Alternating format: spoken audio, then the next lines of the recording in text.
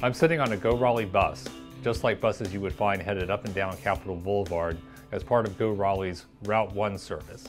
I'm using this route to illustrate some important concepts about what makes a transit route useful. First of all, this is a very efficient and direct service. It runs on a major street, Capitol Boulevard. It connects two big destinations, Triangle Town Center in the north and downtown Raleigh in the south. So it's anchored at both ends, and all along the line are additional jobs and residences that generate ridership all along the length of the route throughout the day. It's also a very easy to understand service because if you want to catch the number 1 bus, you go to Capitol Boulevard. The route map tells you where the bus goes, but it doesn't tell you how long it runs and how long you'll have to wait for it.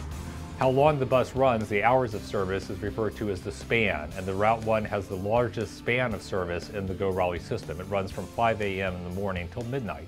So if you work an early morning shift, or say you work at a restaurant and you get off at 10 p.m. and need to get home, this route has you covered. The map also doesn't tell you how long the trip will take, and a lot of people would associate the length of the trip with the speed of the vehicle, but in fact the frequency, how often the vehicle shows up at the transit stop, is more important than speed. A fast bus that you have to wait 45 minutes to catch is going to get you home a lot later than a slower bus that you have to wait 10 minutes to catch. And this route has the highest frequency in the Go Raleigh system. For much of the day, it runs every 15 minutes. The Wake County Transit Plan does for the entire system what the Route 1 does for Capitol Boulevard. Routing will in general become more direct and more efficient.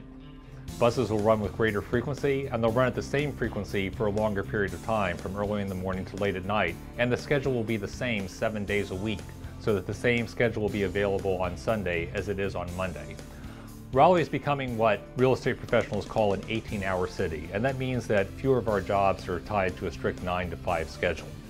7-day-a-week, 18-hour service that's frequent, reliable, will tie our city together and allow people to access their jobs as well as other day-to-day needs without a car.